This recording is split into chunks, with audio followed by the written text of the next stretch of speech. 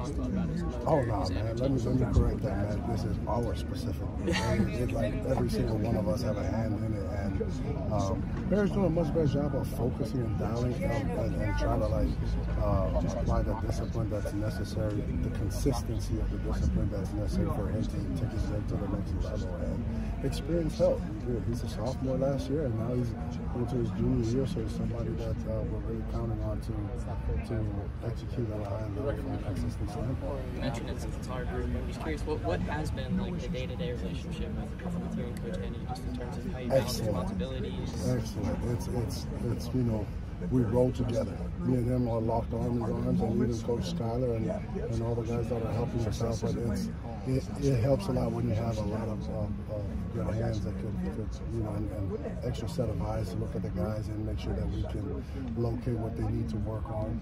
You know, and obviously compliment them what they need to work on, and it's such a huge blessing to have someone with that experience. Is that kind of a unique relationship to you? Like a lot of times you don't see really two coaches, you know, kind of take control of and work hand in hand for one room. Is that unique to you, or just is something you've experienced before? My mindset is you always look at, like, if you have humility and you understand that the team is first and foremost, I don't look at it as unique. I think it's necessary. You know, you look at the safeties, you got safety, a corner coach.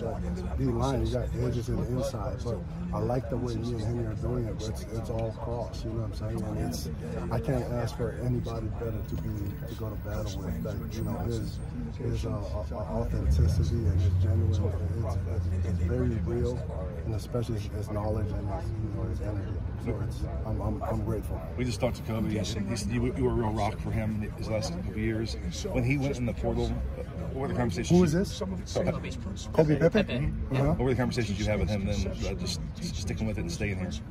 Very simple. Like, you have an opportunity ahead of you, and it's part of the process of developing young players, developing players in general. Like, some people get it early, some people never get it, some people just fight all day to the end. And I'm excited with his progression, and he's a young man that has matured a lot. So we're fired up to have Kobe. What's the biggest way that he's improved or grown or changed? Consistency. I know you guys, you're going to hear me say consistency at a high level, but it really is that. Like, Kobe, bring the freaking fire, bring the energy. Like, that is something that he's got to understand. Sometimes he has good days, but I'm like, you got to have elite days every day. You know, take his game to the next level. You're just not a big nose. Even though that's your role, but we expect you to do extra. You know, so he's a fighter. What have you seen from Carlin Jones so far, and what does he need to do to come? They just approved Carlin Jones. I think it was yesterday or today for full goal. You know what I mean? And it's good to have mass.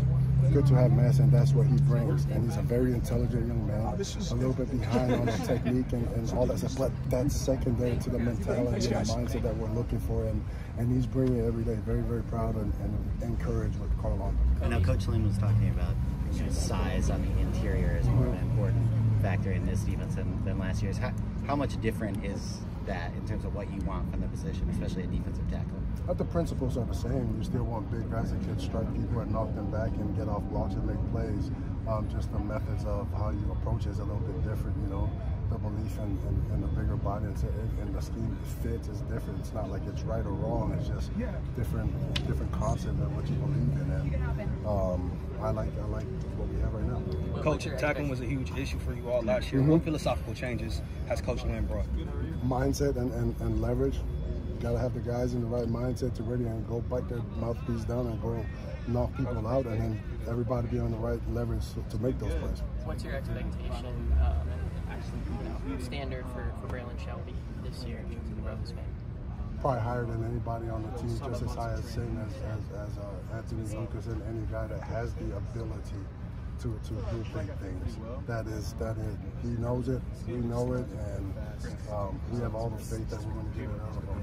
What's the key to bringing all of that talent together? What does he need to do? He needs to trust that he can do it. He needs to trust that he can do it within the scheme that we have designed for him, and he needs to trust his ability. So he needs to trust himself and us. So he gets that trust, you can see him fly. Thank you.